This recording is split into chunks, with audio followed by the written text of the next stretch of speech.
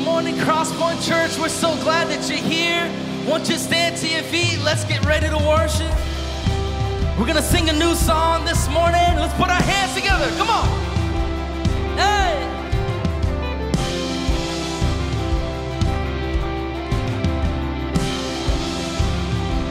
We sing your word. Your word is a lamp unto my feet. Your way is the only way for me. It's a narrow road that leads to life, but I wanna be on it. It's a narrow road, but the mercy's wide, 'cause you're good on your promise. I'll take you at your word. If you said it, I believe it. I've seen how good it works. If you started, you'll complete it. I'll take you at your word. Come on, hands up. Hey.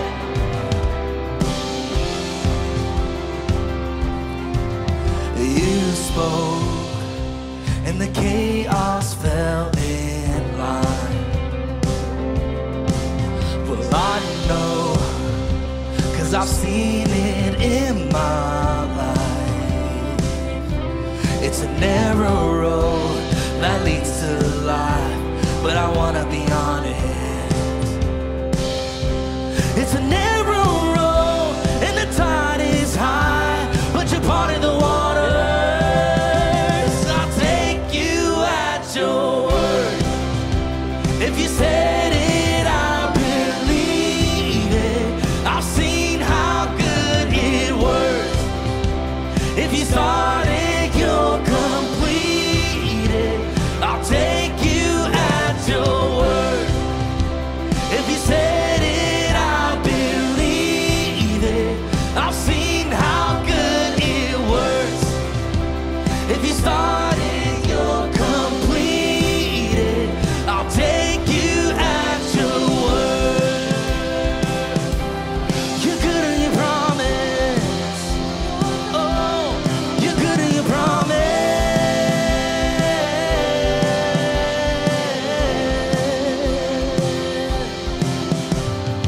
You said your love would never give up.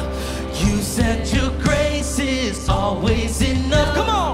You said your heart would never forget or forsake me. Oh. You said I'm safe. You called me yours. You said my future is full of your hope. You never fail, so I know that you'll never fail me. Oh, you said your love Never give up. always say, come on. Said your grace is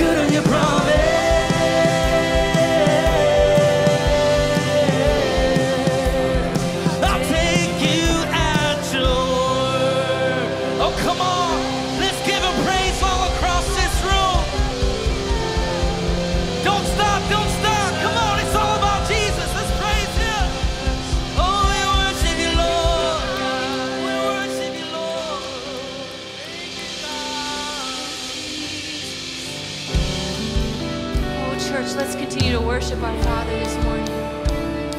Oh, we praise you. How we love you, Lord. You are worthy. You are worthy. Oh, Jesus. Oh, here as we wait and seek your face, come and make your throne upon our praise. Here in this place, have your way. The moment that we see you, we are changed.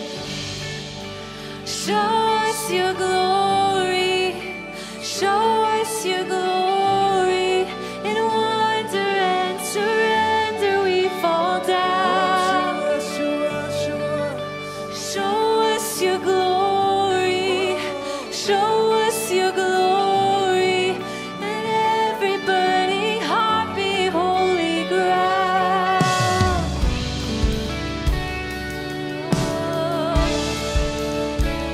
We're holy ground, Jesus.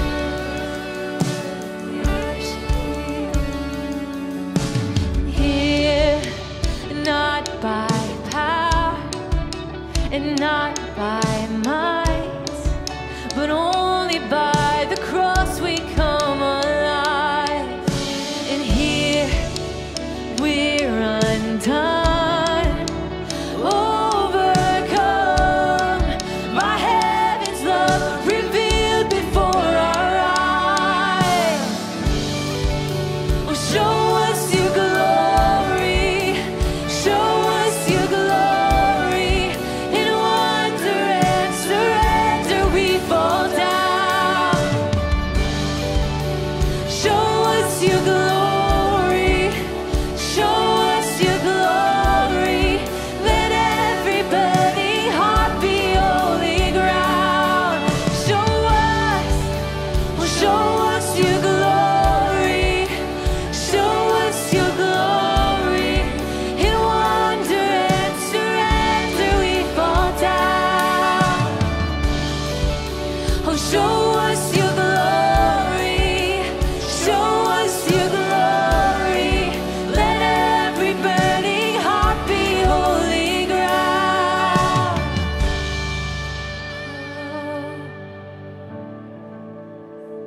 Let it be holy ground. Oh, Jesus. We worship you. We invite you in, Lord. Spirit and truth. We invite you in this place. Chains fall, fear bow here and now. Jesus, you change everything. Lives healed, hope found here and now. Oh, come on, church. Jesus, you on, change can we sing that out? everything. Chains, they fall. Come on. Fear, bow, here, right now. Jesus, you change everything. Lives, heal, hope is found here and right now. Jesus, you change everything. Oh,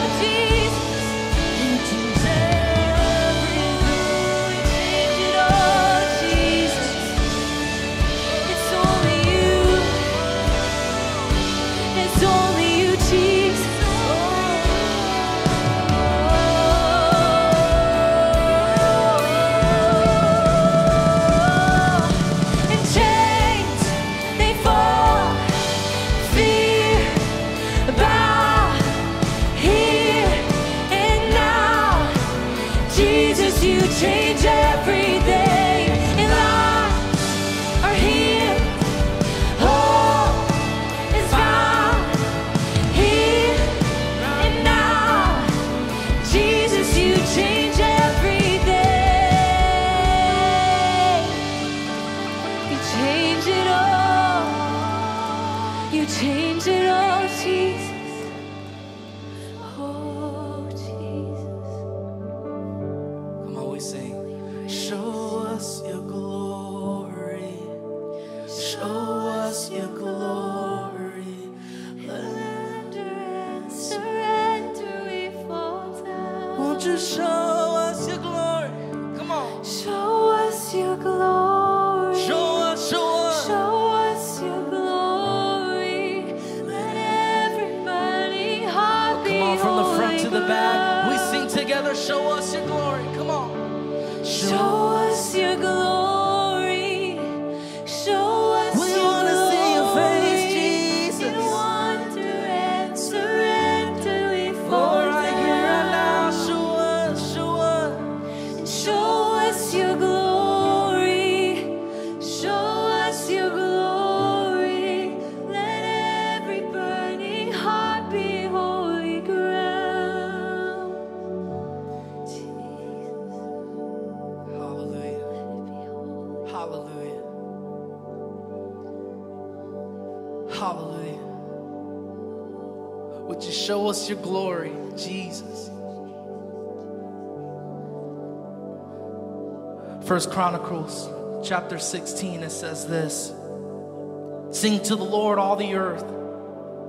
Tell of his salvation from day to day. Declare his glory among the nations, his marvelous works among all the people. So can we do that, church? Can we just worship him? Can we just sing to the Lord? Tell of his marvelous works. Can we lift our hands together all across this room? If you feel comfortable in this place, can we just surrender to Jesus right now? We're singing about him. We're singing about his name. The name that is above every name. The name that has power. Can we speak his name? Speak Jesus over your situation, over everything that you're going through, whether good or bad. Whether in the sun or in the night. Whether on the mountains or the valleys. Can you speak Jesus over every situation right now? I don't know what you're going through, but I know Jesus does. So can we surrender to him? Give it all to you, Jesus. As we lift your name, we look to Yahweh, King of Kings, the Lord of Lords. Hallelujah. Thank you, Lord.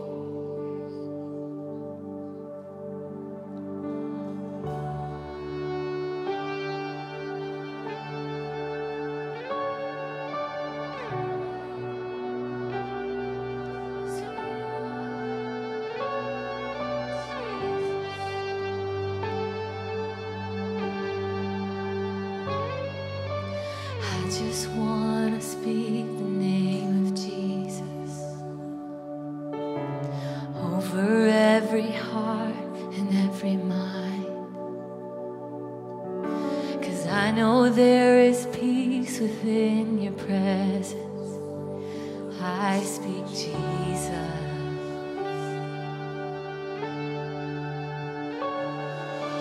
I just want to speak the name of Jesus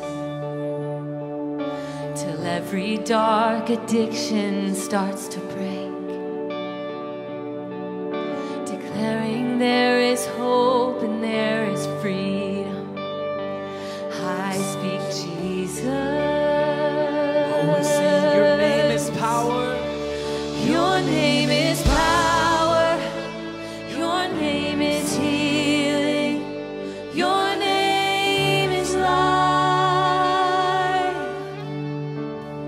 Break every stronghold. Shine through the shadows and burn like a fire.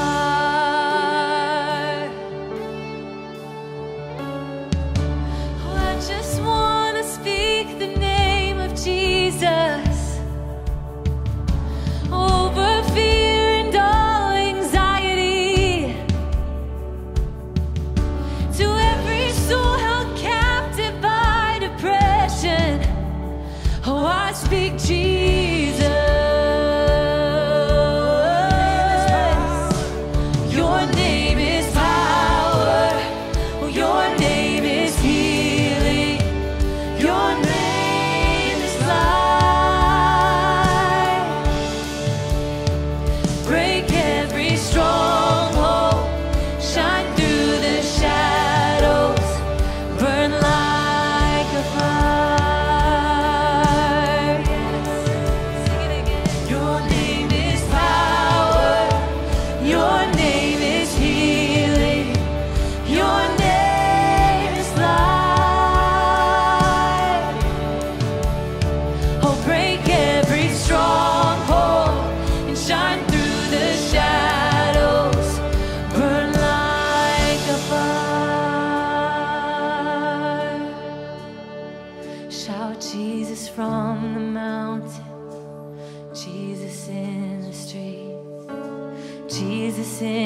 darkness over every enemy.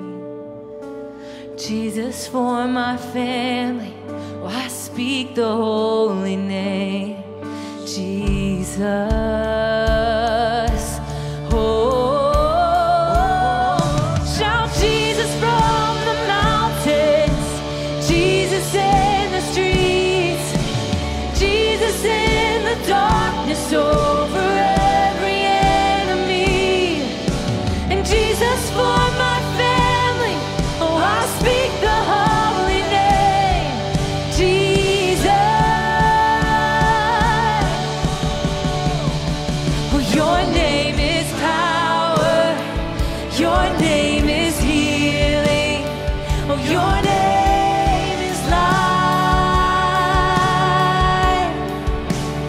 Oh, break every stronghold and shine through the shadows, oh, burn like a fire.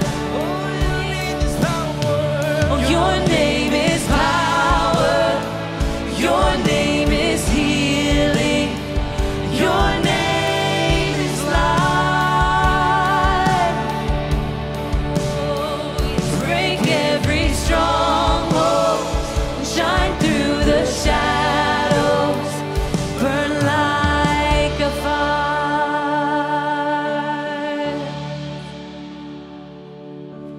I just want to speak the name of Jesus over every heart and every mind, 'cause I know there is peace within your presence.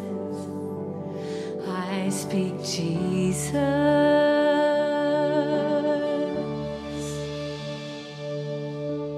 Lord, in this moment, that's what we do. We speak the name of Jesus. God, I ask that this morning, as you see each person here in this room and those watching online, you know their situations, you know their needs, you know everything about them.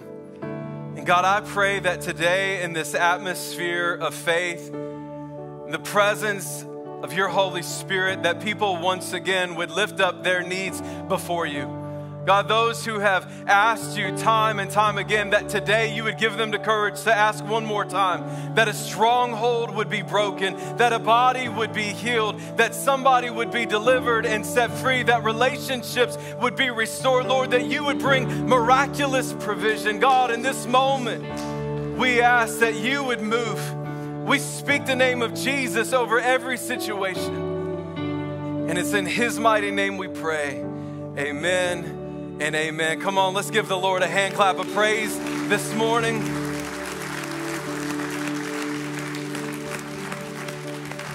Before you're seated today, shake the hands of those around you.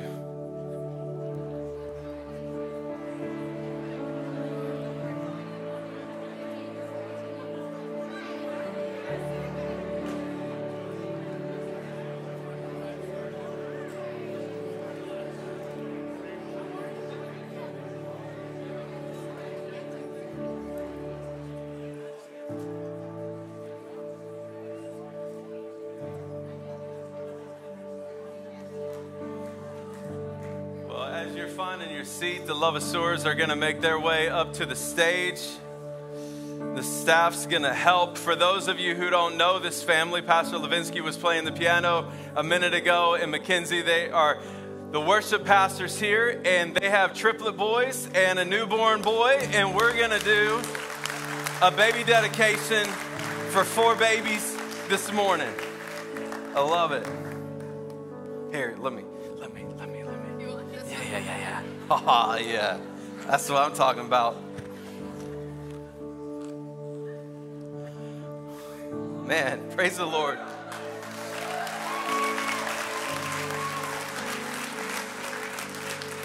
I hadn't even started and y'all got me teared up this morning. Man, Psalm 127 says that children are a gift from the Lord. They're a reward from him. 2 chapters later, in Psalm 139, verse 16, the psalmist tells us, your eyes saw my unformed body. All the days ordained for me were written in your book before one of them came to be. As parents, we have the joy and the privilege of teaching and training our children in the way they should go.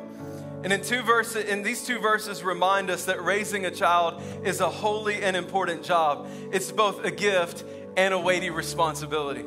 This is why Pastor Levinsky and Mackenzie have brought Legend Davis, Leonardo Kenneth, Lazarus John, and Lennox Shane to be dedicated to the Lord this morning.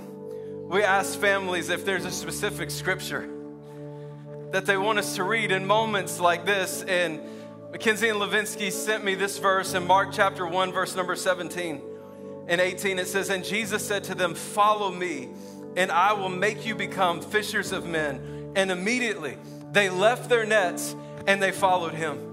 Mackenzie texted and said that their prayer is that their boys would grow to know Jesus and be ready to abandon everything to follow him and make disciples. Come on, somebody.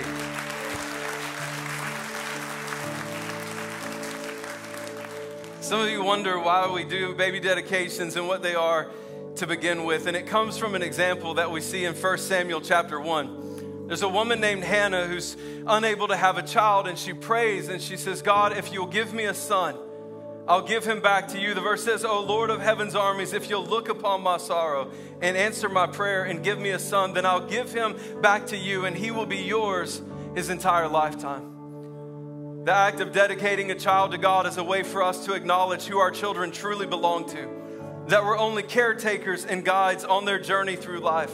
It's our job to train them in truth and to introduce them to a God who loves them.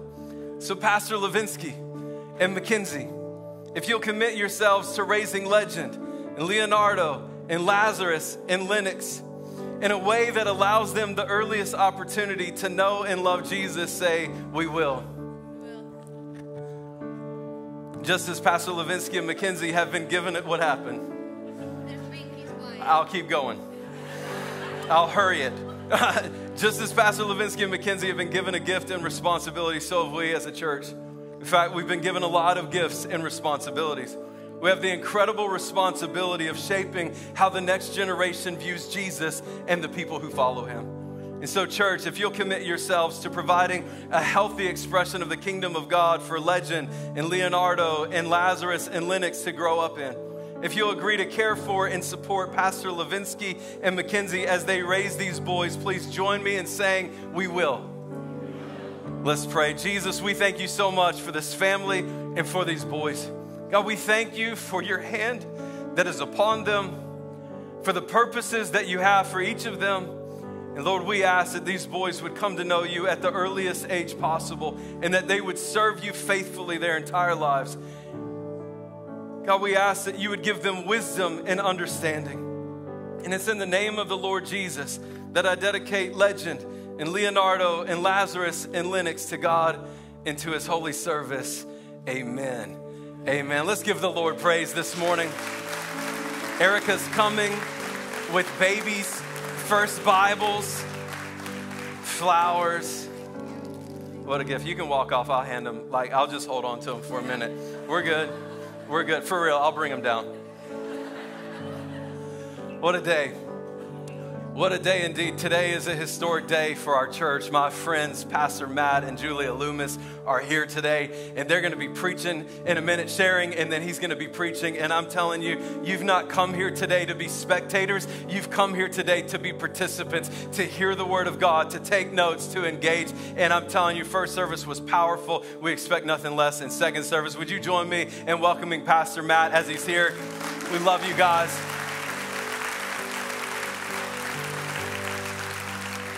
Seated directly behind him is PG and Darlene. Welcome back, PG. Yeah, to the glory of God. Yes, sir. We continue to pray for you. So grateful for God's healing work in your body. For those of you who don't know, a few weeks ago he had open heart surgery, and so welcome back to service this morning. This is our time in our service where we get to continue to worship the Lord through our regular Sunday morning tithes and Kingdom Builders offerings. There are multiple ways that you can give today. At each exit is a lockbox that you can drop your check or cash into. You can give online at crosspointwaverly.com. You can mail or drop off your check or cash here at our office anytime Monday through Thursday, 8:30 to 5. Let's Let's pray this morning. God, we thank you for your goodness to us. God, and for this moment today to bring back to you what you've given to us. Lord, I pray as people bring their obedient giving, their tithe to you, that you would bless them. And as they give generously above and beyond that to kingdom builders, that you would multiply it for the furtherance of your kingdom. In Jesus' mighty name we pray. Amen and amen. Let's turn our attention to the screen for a few announcements.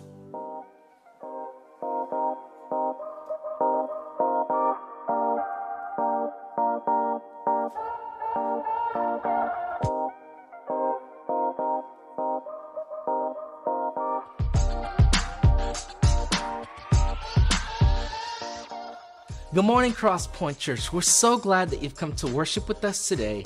Hey, if you're new here, we want to say a special welcome to you, and we'd like to get to know you. So in the seat back in front of you is a QR code. Scan that QR code and then fill out the digital connect card, and then after service, come to the Welcome Center. We'd like to get to know who you are, answer any questions that you may have about our church, and give you a free gift. And for those of you who are watching online, welcome. We're so glad you're tuning in. If you are new online, why don't you go ahead and click on the link, which will bring you to the Digital Connect card. Fill that out so then that way we get to know who you are as well. Again, we're so glad you're tuning in. Hey, we've got some exciting things coming up for you, and we don't want you to miss those things. First up, we have VBS that's going to be taking place June 13th through the 16th. Hey, get your kids signed up for that because we don't want you to miss this. It's always a fun time every year. We also have the School of Arts Showcase that's going to be taking place on May 11th at 1 p.m. in the auditorium. Hey, we want you all to come and support those that are going to be performing on that very special day.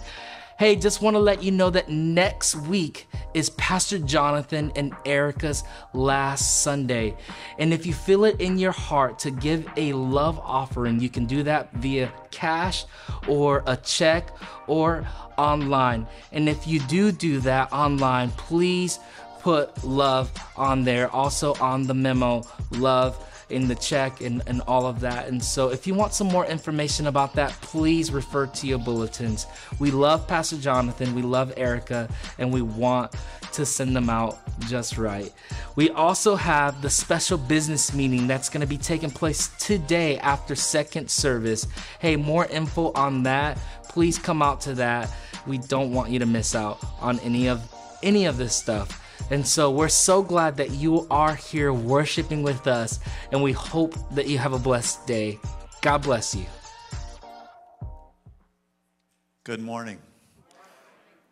One of the things before we get started, some people were asking me and other board members, how do we pick or choose a pastor? Well, there's a lot of variables that go into that. Jonathan was really instrumental in helping us, spent hours on the phone contacting people, asking them to pray about it. It's just amazing what he did. That's very unusual for any pastor that's leaving to do that. So I praise him and thank him for that. Then in looking at that, there was a lot of characteristics that we found out also from 2 interviews that we had with Matt and Julia that were really important. First of all, some of the references that we got were just high praise all the way around. You look at some of the things that they said, a really high integrity level. His voice of vision. He leads with love. I mean, some of those things are just incredible. It's Bible-based preaching. There's so many things that they said. They said Julia is like a mom to everybody, and Matt's like an uncle or a dad to everybody. And it was just really neat to hear that. The personal relationships that they build are important, just like Jonathan and Erica have done the last 10 years. And that's really key when you think about it. Some of the things that we want as a pastor are those basic things, that he's a man of God. One thing they said at the end, both of them, he'd be a great fit for Cross Point Church. After interviewing him, the staff got to meet him and spend time with him, And the reports from that, I know I talked to PG afterwards when he was in the hospital even, and he said, if you don't hire them, I still want them to be my friends. And so it was just a great fit for our church, and I'd like you to give them a warm Crosspoint welcome. Thank you, Steve.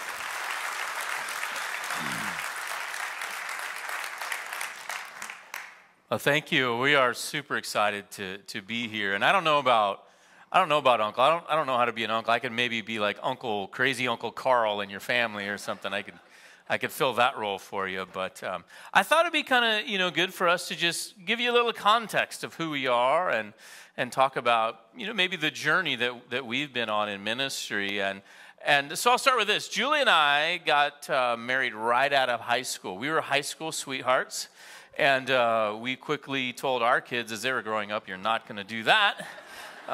That's not the way to go. But man, right after we, I love you. Okay, I just want to make sure you felt that way. But right after we got married, we got plugged into our local church, and I think the youth pastor kind of tricked us a little bit, because what he did is he got us plugged in, and then like in 2 months he left. And we were doing kids ministry. We were the kids ministry directors. And then we stepped into the role as kids pastors. And, that's really where I learned that God had a specific calling that he puts on people for what he desires them to do. And thank goodness that calling was short, and he called us to youth ministry thereafter. But we did. At Glad Tidings, we learned how to follow the call and be obedient to the call. And so we were at Glad Tidings as youth pastors, kids pastor. We filled in also the role kind of as associate pastor kind of at the same time. And altogether, like 12 years we were there. And, man, just great memories there. That's where I met Pastor Dan, Pat and Gil, and Lindsay. I mean, Lindsay is what was the awesome part of that. Dan and I are good friends. We're good friends. Ask him about the cones. That's all you have to do is ask him about the cones, and he'll remember that. But from there, we really felt like the Lord was calling us into a role as missionaries in the state of Iowa to the local high schools and middle schools. And it was called the Youth Alive Missionary. And really our goal was that we would come alongside students to help them self-initiate, basically a youth group or a campus club on their campus, and had a lot of opportunities to share and do assemblies at schools. And I kind of told on myself because this morning driving in, I remembered a moment where Pastor Jonathan and I were both at this particular school assembly, and I was supposed to invite the kids back to come back to the evening event. Like, that's the main point, right? We want these kids to come back and hear the gospel. And I forgot to do it. I was like, Jonathan, go up there and tell them to come back. And he's like, man, this ain't my thing. This is yours. You go do it. He just left me hanging there. But and from there, we stepped into the role as the network youth director for this state. And man, we enjoyed just 4 years of camps and conventions and fine arts and all of those things, traveling around and just meeting youth leaders across the state and pouring into them. And that was a great time for us as well. And then after that, we transitioned to a church in Clinton, Iowa, where I served as the executive pastor and really got to watch and be part of a church that God was just growing very rapidly. And so we got to, God's been so good to us in allowing us to be in places where he's doing things. And most recently, I have served as the Central Iowa director. What was my title? I don't even know. You guys are probably, so I know that there's a connection to YFC here, and I've been serving in a role as the Central Iowa director for Youth for Christ, and that's kind of been I don't want to say anything bad about that, but it's been so unique for me because what it did is it opened my eyes to something that I didn't see before. I kind of needed that moment to step outside and see what God was doing. And I'll share more about that in a little bit, but Julia probably wants to share more about our family, I'm guessing, right? So, in May, Matt and I will celebrate 32 years of marriage. Yep. I knew that. Yeah, did you know that? I did. Do you know the date? It was the day we got married. Oh, clever.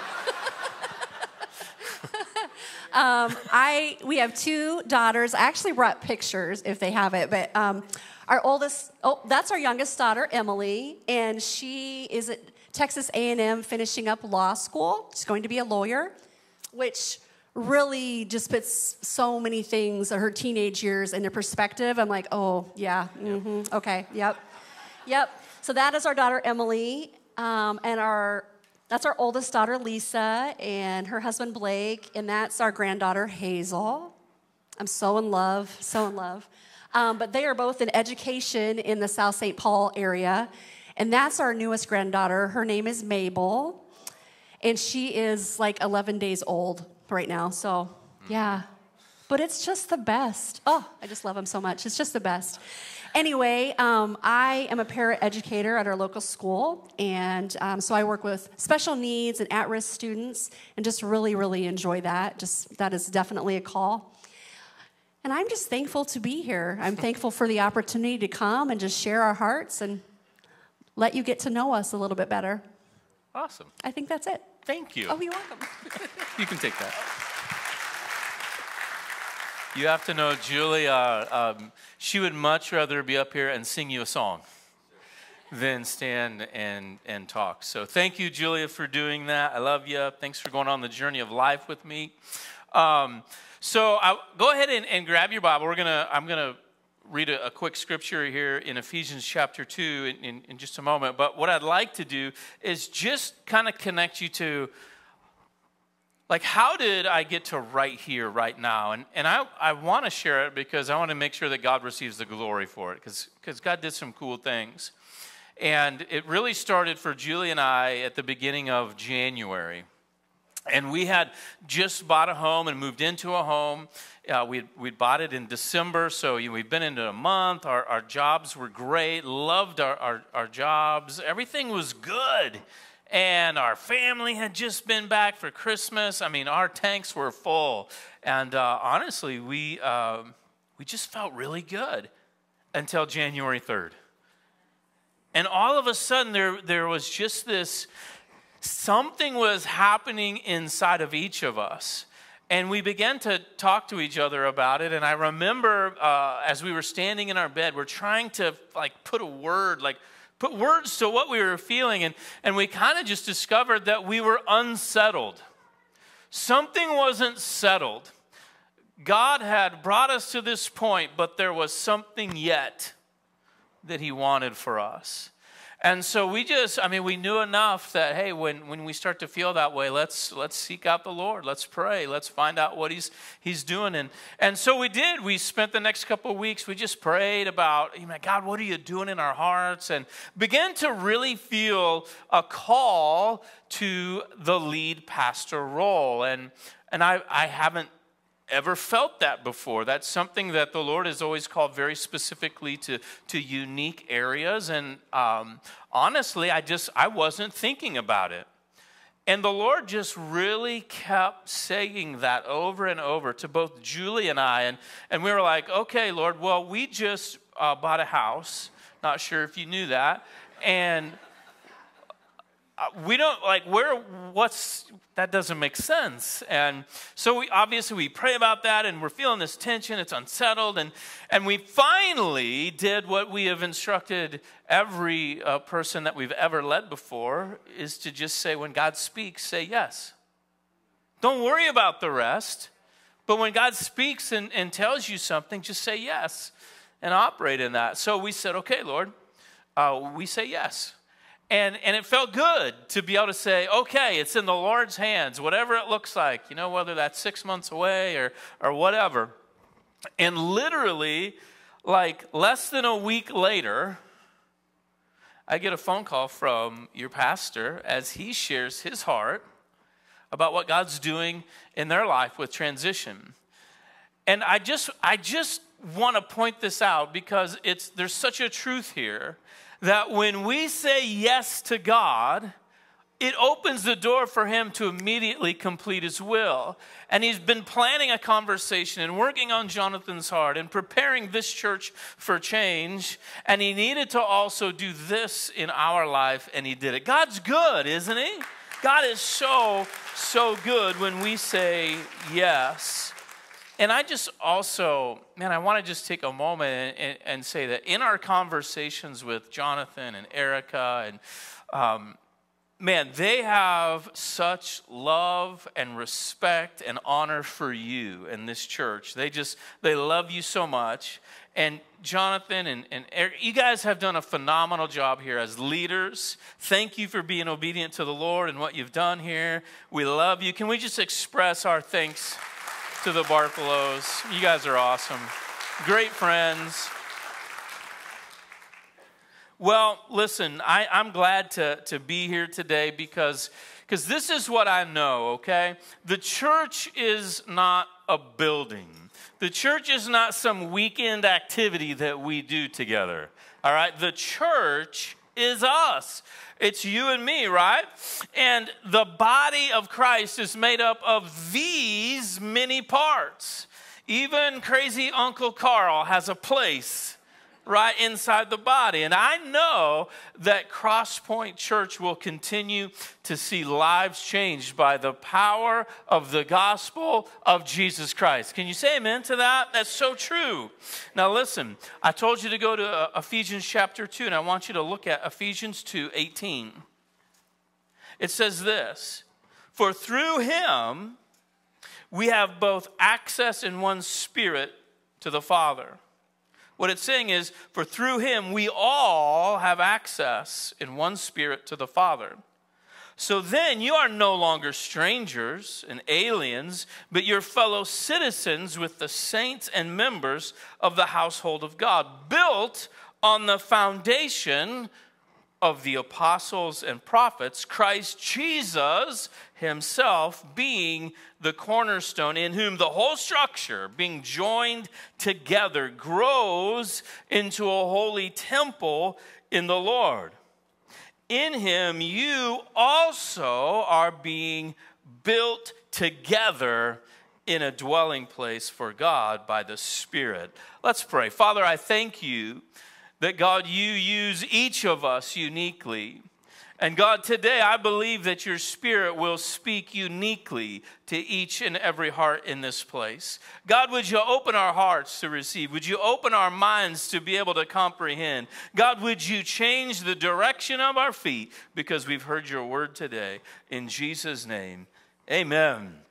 Amen. Hey, a couple of weeks ago, Pastor Jonathan preached a great message. And I love the part in it where he talked about that there's a lead line in music.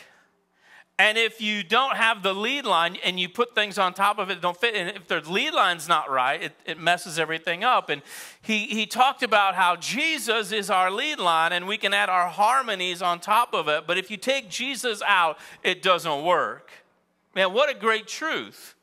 And I really got excited about the key change moment.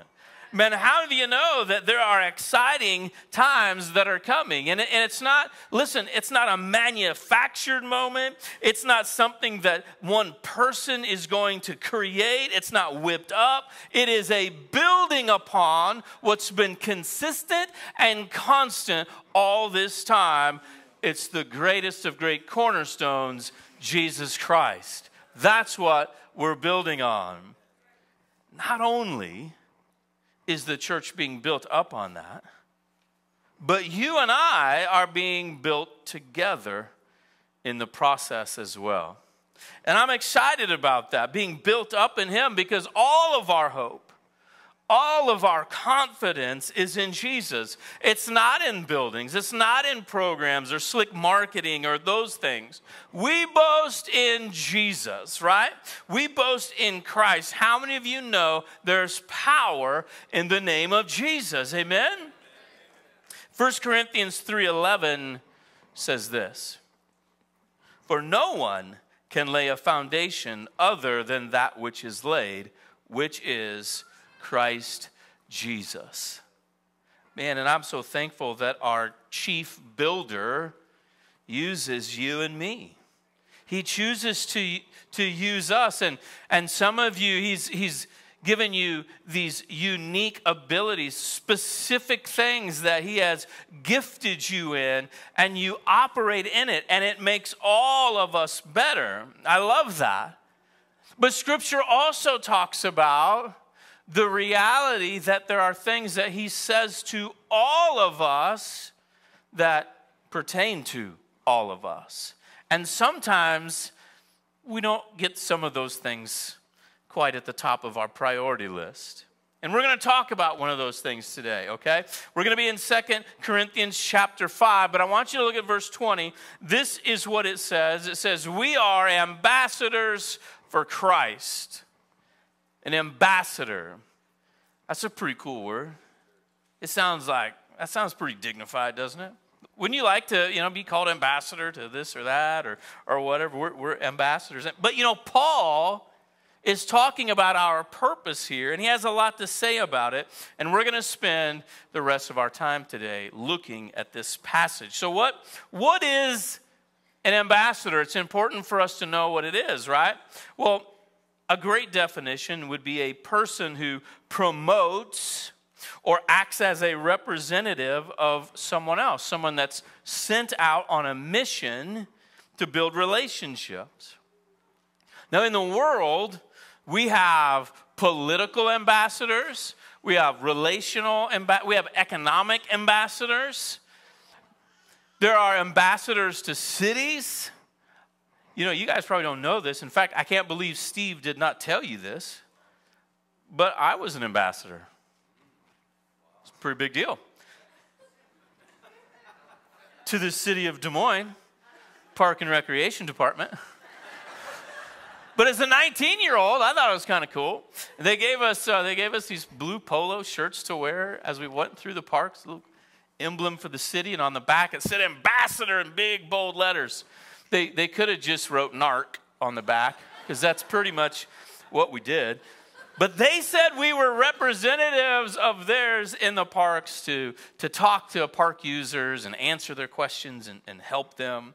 But the Bible says that we are spiritual ambassadors, that we are Christ's ambassadors, that we represent Jesus. We promote Jesus to those around us. If you're a Christian, the Bible says you are an ambassador for Christ in this world. 2 Timothy 1:9 says that God saved us and called us to a holy calling, not because of our works or anything what we have done, but because of his power and his purpose. Now notice it says that he's called us. He's called. So what's in this calling that he's called us to? Let me give you just a few overview shots here. Romans 1:7 says basically we're called to be his people. In John 15, it says that we're called to be God's friends. In 1 Corinthians chapter 1, it talks about how we're called to be holy, and then we're called to be part of a fellowship. In 2 Corinthians 5, what we're talking about today, we're going to see that we're called to speak on Christ's behalf. In Romans 8:29, it reminds us that we're called to become like Jesus for God's purpose. In 1 Timothy 1, it says and talks about that we're called to an eternal life. 2 Thessalonians reminds us that we're called to share in his glory. That's your calling. It's not your career, though. Don't get that confused, okay? See, if you're a follower of Christ, then you're a representative of Jesus. You're an ambassador, and that affects the way you live. It should affect the way you live. Look at Philippians chapter 1, verse 27. It says, be sure that you live in a way that brings honor to the good news of Christ. Man, see, an ambassador remembers who they represent, and we represent Christ. When you're getting ready for work in the morning, Remember who you represent as your 4-year-old spills cereal all over your pants. Right? When you are at work, remember who it is that you represent when your boss gives you negative feedback. When you are out playing a pickup game of basketball in the park, remember who you represent. It's just a game. Golfers, talking to you. Remember who you represent as you're out there, even in those moments. How many of you have been to a Casey's and you've stood in line for like 30 minutes because there's only one cashier and you really just want one pop? Even when you're frustrated in those moments, remember that you are a representative of Christ. The Bible says in Ephesians 4:1, I love the way it words it, I urge you to live a life worthy of the calling that you've received. See, we all have received the same calling. Now, I know beyond a shadow of a doubt that I personally have been called to be an ambassador for Christ, to represent Jesus in this world. And so have you. It's for every believer. And you might be like, well, you know, I'm not a pastor. I'm just a regular Christian. No, listen, if you're a Christian, there's no such thing as a regular Christian, okay? I want you to hear this. The same Spirit that raised Christ from the dead dwells in you. There's nothing regular about that. You have access to the very throne room of the Creator of the universe, the King of all kings. Man, there's nothing regular about that. You have the authority to use the most powerful name, the name in which demons have to flee, and it's been given to you to use. There's nothing regular about you, okay? Let's dive into our text. You're probably like, oh, we're just now starting. 2 Corinthians chapter 5. Look at verse 17 with me. It says, therefore, if anyone is in Christ, the new creation has come. The old has gone. The new is here. All this is from God, who reconciled us to himself through Christ and gave us the ministry of reconciliation. Well, what is this ministry of reconciliation he's given us? Well, let's keep going. It says, this is what it is, that God was reconciling the world to himself in Christ, not counting people's sins against them. And he has committed to us this message of reconciliation. We are therefore Christ's ambassadors, as though God were making his appeal through us. God literally has handed to you the message of hope for the whole world. And he said, listen, you now go and share this. You go tell people how they can be reconciled to me. And I love the fact that God makes all things new. When we accept him into our life, we become a new creation. And a new creation gets a new purpose. But how many of you know that sometimes we kind of forget what his purpose is? Over time, we begin to replace his purpose with our purposes. It just naturally, unfortunately, happens. But we need to pay attention, and that's what Paul wants us to see here. Look at verse 19. This is crazy when you really think about it. God gave us the message of reconciliation. And if you're here as a believer, you're in the us. He has committed that message to you.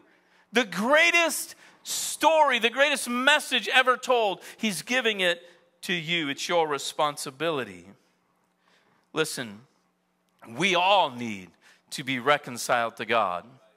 I love the fact that he loved us so much that he created a way for us to have right relationship with him. Listen, we know that sin is a problem and it separates us from our King, from our Maker. Romans 3:23 reminds us that all have sinned. Nobody's above this. We've all fallen short.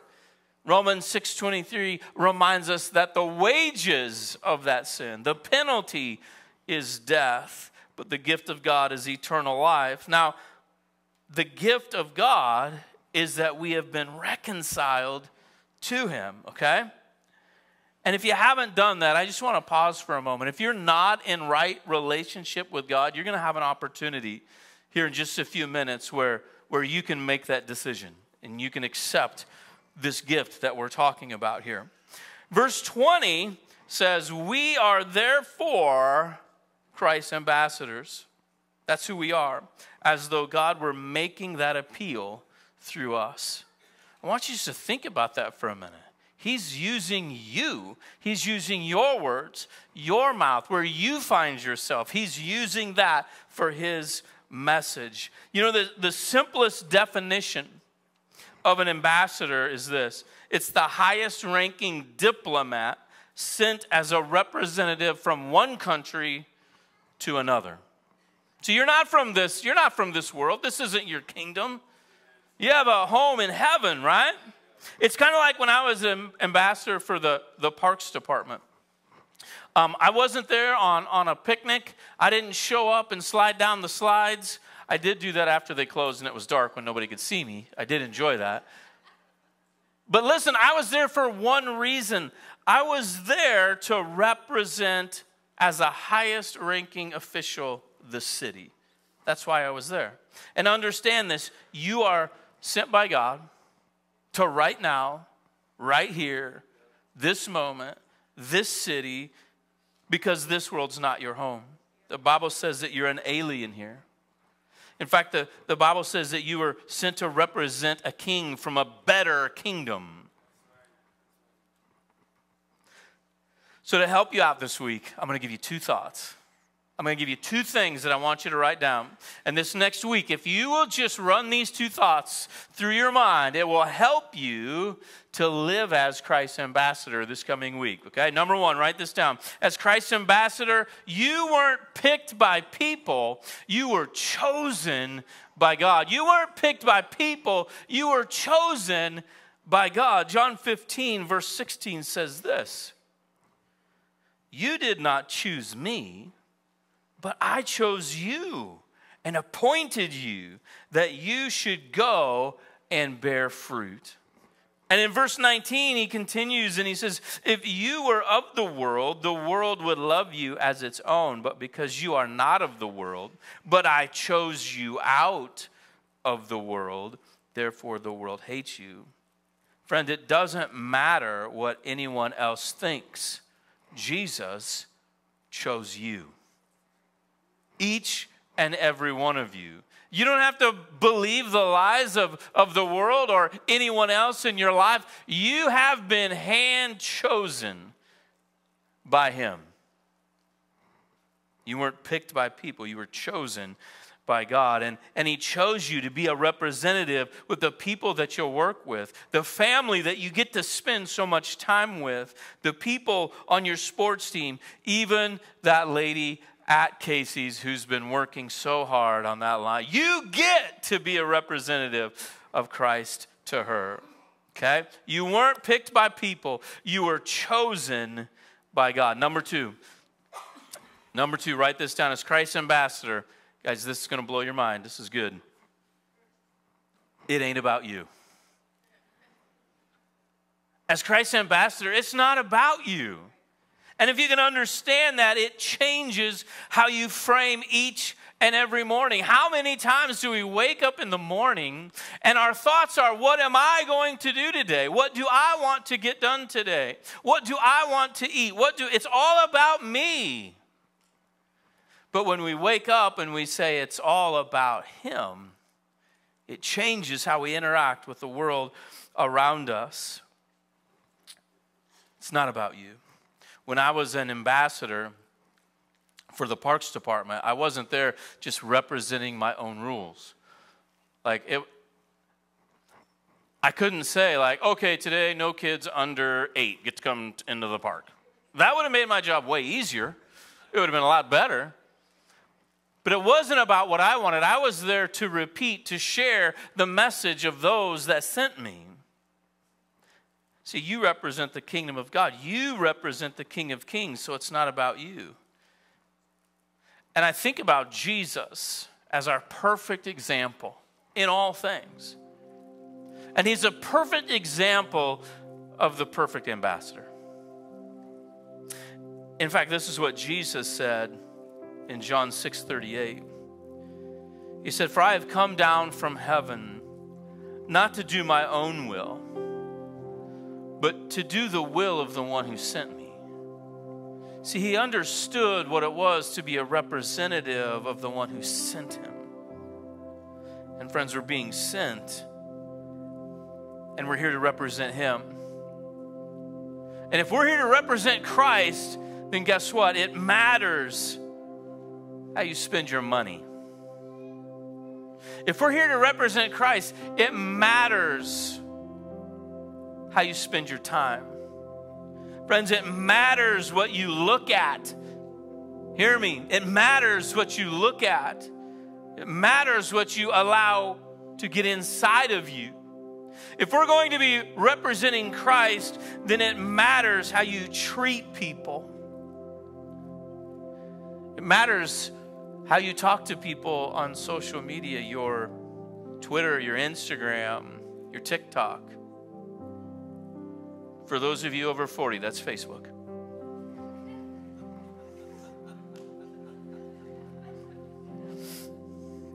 God's authorized you to speak on his behalf, to share the hope of the world, to share the story of the salvation from sin. And some of you, I know you're thinking, I don't know, man. I don't know how I could do that. I don't know how I could speak on behalf of God. I don't know. Hear me, Christian. Man, the Bible tells us that the Spirit himself will give us the words to speak.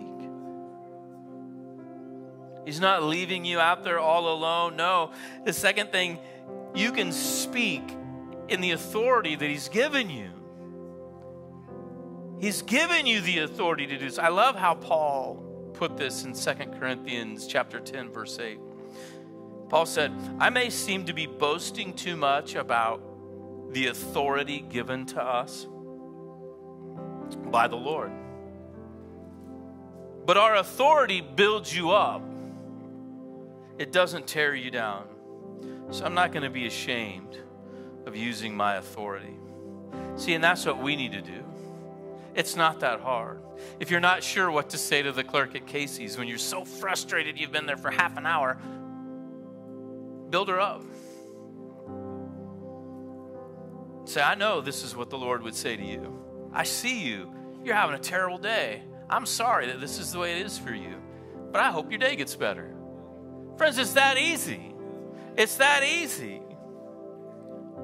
Don't be ashamed of using the authority that's been given you. You know, as a police officer, there's lots of times that I would encounter people and I would have to do hard things. And it was because of not my own authority. It was because I was aware that the city and the state had given me the authority to take away someone's rights temporarily and take them somewhere they didn't want to go.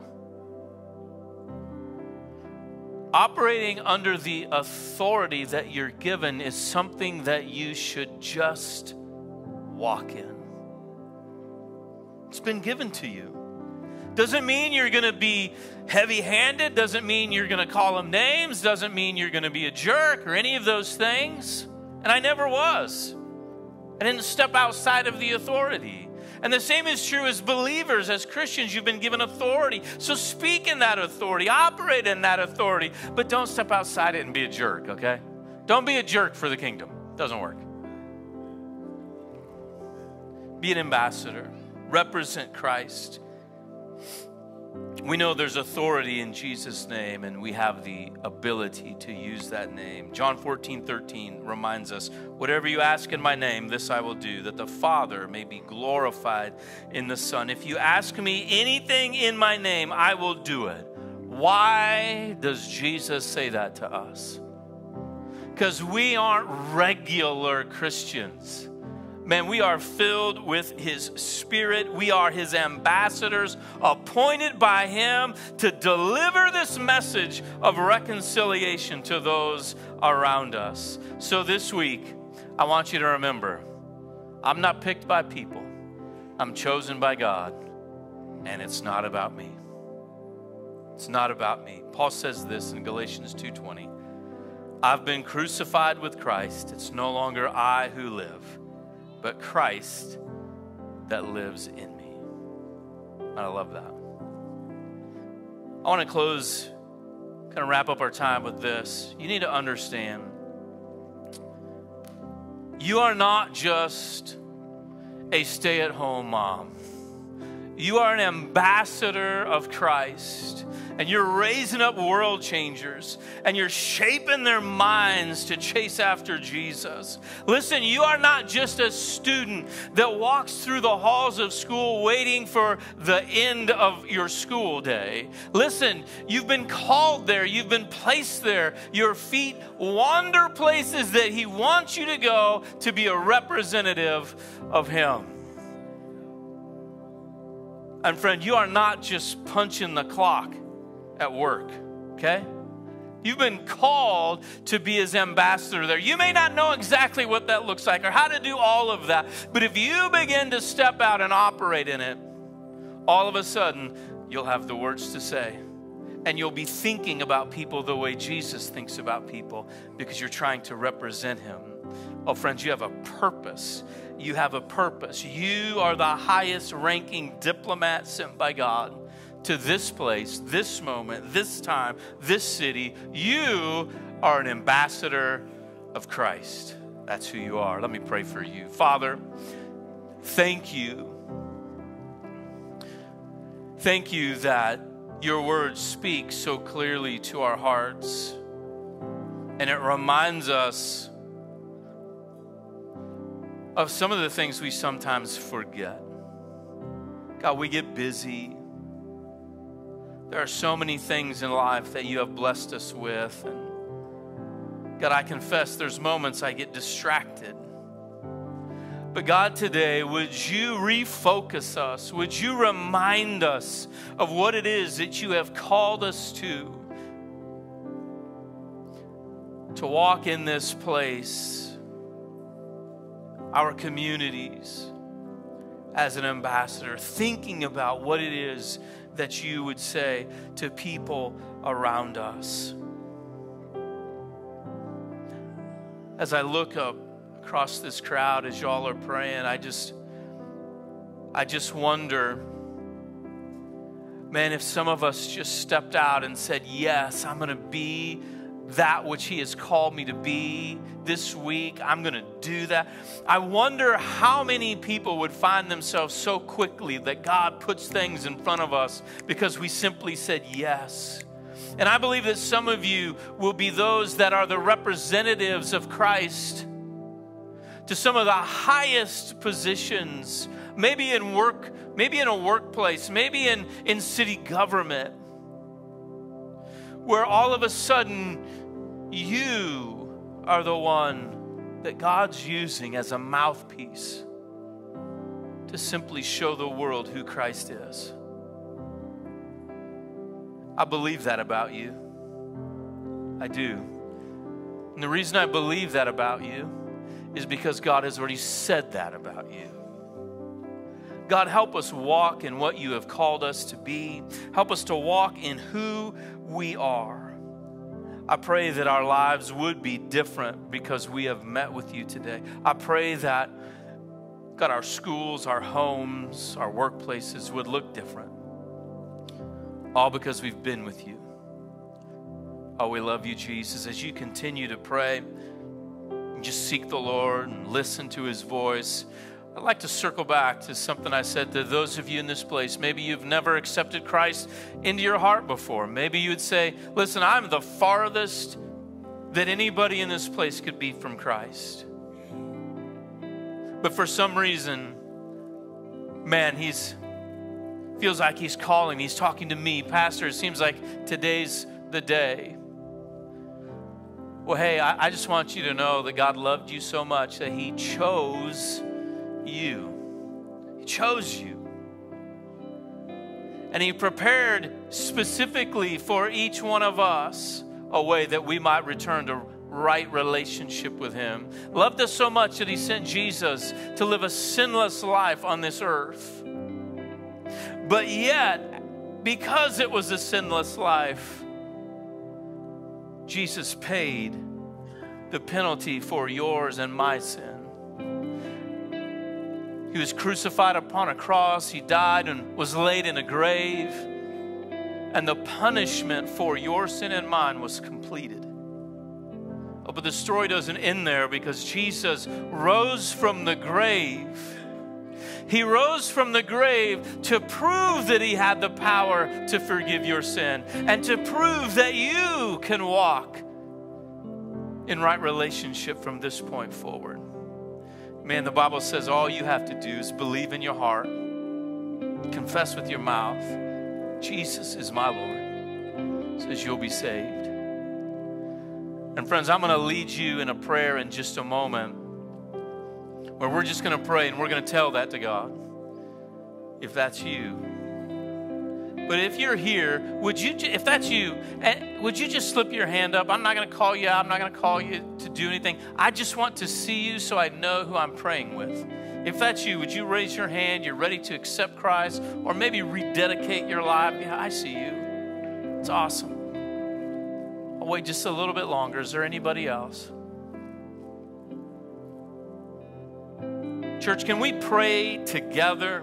I don't want any brand new Christian to feel like they're alone. And so let's pray this prayer together. Would you repeat after me? Dear Jesus, forgive me of my sins. Thank you for dying for me. I believe in you, and I give the rest of my life to you. Thank you.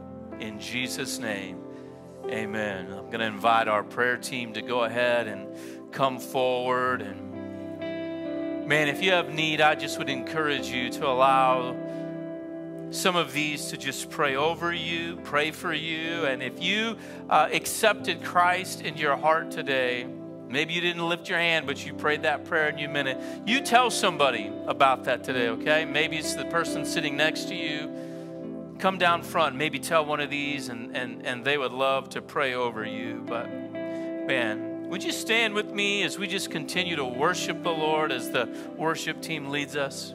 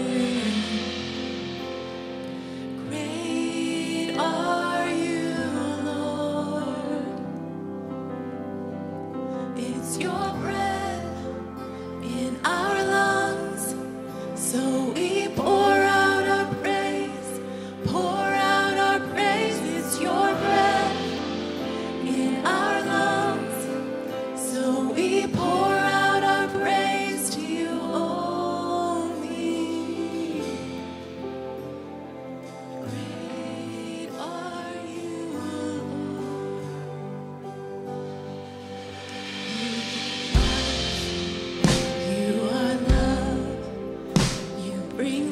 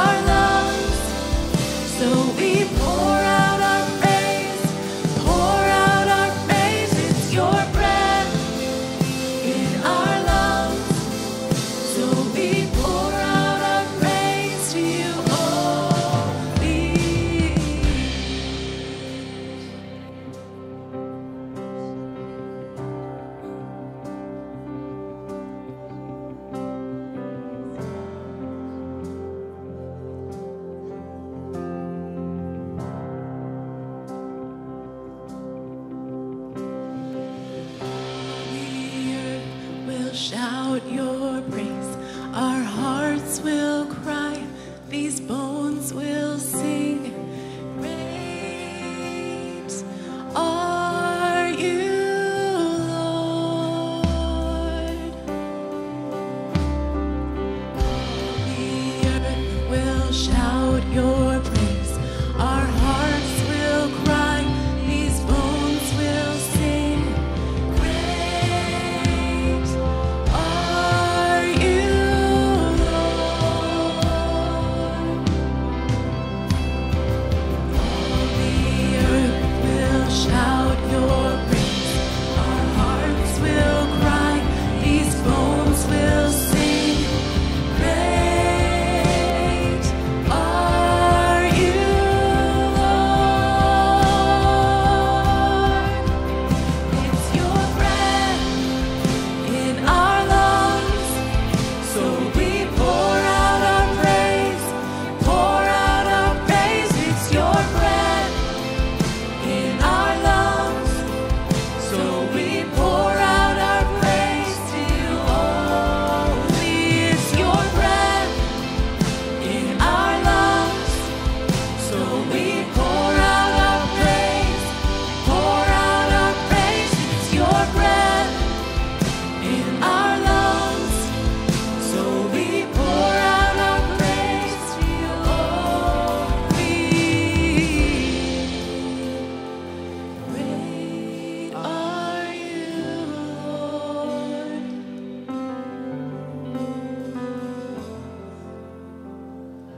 Great are you.